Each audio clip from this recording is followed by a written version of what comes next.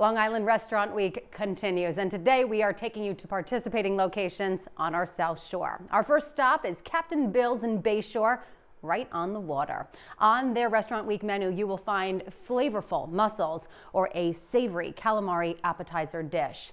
For that entree, their roast chicken breast comes with mushrooms and truffle butter. Delicious. Then there is traditional Irish food over at Patty's Loft in Massapequa. It serves up French onion soup. That's just a start. Don't forget to take a sip of their Irish coffee before you leave.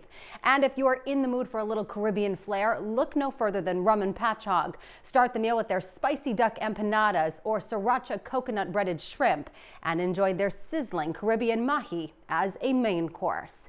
You can find more information on these restaurants on our website, news12.com. Once there, look under numbers and links. Long Island Restaurant Week runs through Sunday.